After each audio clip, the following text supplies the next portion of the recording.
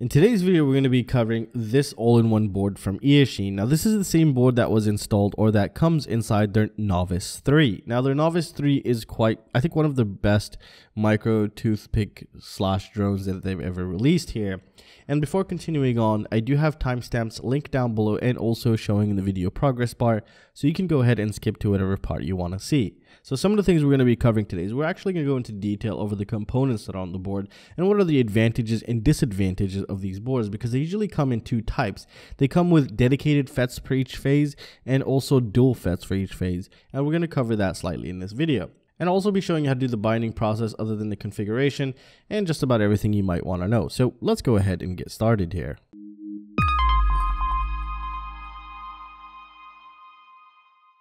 So the first thing we're going to cover is the specs and the components on board and what are the advantages of this type of layout versus other types of layouts. So first of all, this is a Crazy Bee type board. So 25, I think 0.5 by 25.5 layout. So it's not a 20 by 20 or a 30 by 30. It's just a Crazy Bee type. So just keep that in mind.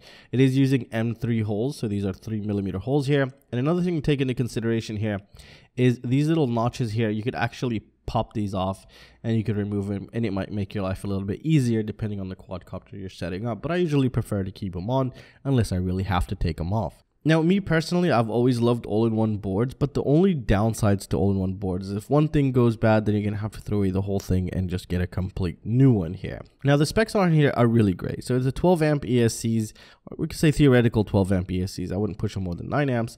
And the input voltage is rated 2 to 3 SHVs. It can run 4 SHVs, but you have a higher probability of burning this, so keep that in mind.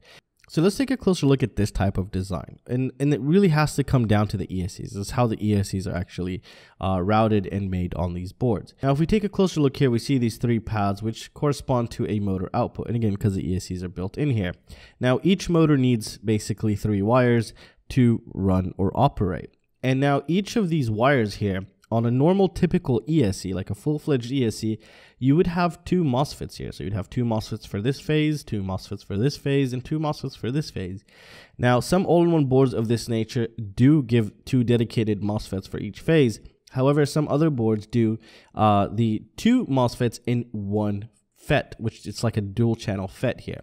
And that's what this board's doing. Now, it's always better to have 2 dedicated FETs per phase, in my opinion. That would be my recommendation, especially on a very power hungry setup or a small toothpick that's pretty power hungry, than a single dual channel FET for each phase. And this one is doing the single dual channel FET. So it's just 1 FET per phase, but it has the 2 FETs built in.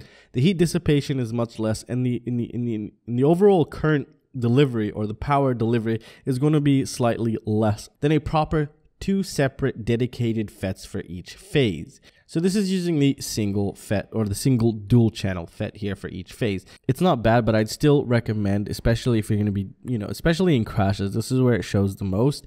I would definitely go for a 2 separate dedicated FETs for each phase here. So that's one thing that's slightly different about this. And now also another reason why they would do that is because this board here also has an FrSky D8 receiver. You can see the antenna ports here. They do provide you with the antennas. So it has a D8 receiver built in here. And that is one reason why they've decided to go with the dual channel FET, so they could have a bit more space here, because you're quite limited in the amount of space. I mean, I've tried to design my own F4 flight controller with OSD and nothing special. Just the OSD schematic is an absolute nightmare. It is just insane to route all of these things, but to do all of this together is just on a whole other level. So I'm really, it's crazy to see that they're able to do this. This is probably like a 6-layer PCB board here. Now, for the microcontroller unit, it is using an F4 microcontroller unit here, which is going to do a job just fine.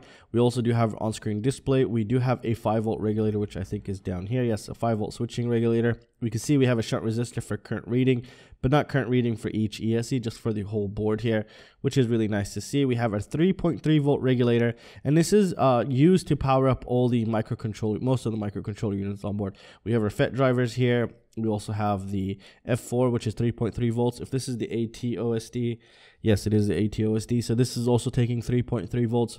Now, also, if we flip it over to the other side, again, we see the 5-volt regulator. We see the 3.3-volt regulator, the shunt resistor. We see our MOSFET drivers right here, which are these guys right there. There's 4 of them. And if you take a closer look here, also the filtration is quite minimal. So if you're going to be installing this, I'd highly recommend you also add low ESR capacitor to this. Now, if you are running S-Bus or an FrSky, then you're going to be able to work with this without installing a receiver because it does have the receiver built in. However, if you're using iBus, we're going to cover that in the connection setup part of this video. Now, also another thing to take into consideration if you're using an S-Bus or an FrSky transmitter is that the inbuilt receiver only works on FCC variants of the firmware.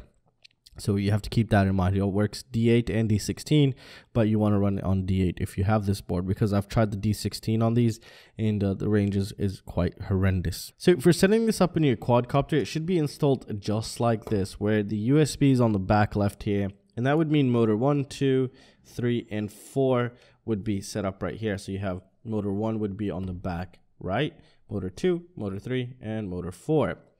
Now, the next thing you want to do is obviously apply power here, which is going to be from your XT30 or whatever you might be using. And you're going to want to use these two pads right here. You have ground, which will be the black, and LiPo, which is going to be the positive. Now, and again, I highly recommend you add some sort of a small low ESR capacitor to this because the filtration is very, very minimal. So make sure you could buy these XT30s with capacitors. I'll have them linked down below, pre-made ones. I actually get a couple of them every once in a while just to save myself some time, and they're executed pretty good actually, very usable, and I have nothing to worry about in that perspective.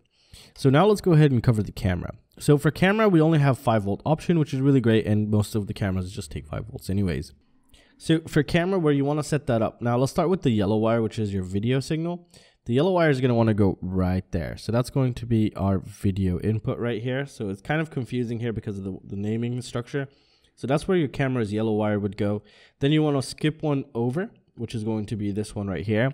And that's going to be 5 volts. So that'll be the red wire for your camera. And then the next one over is going to be the ground, which is going to be the black wire of your camera.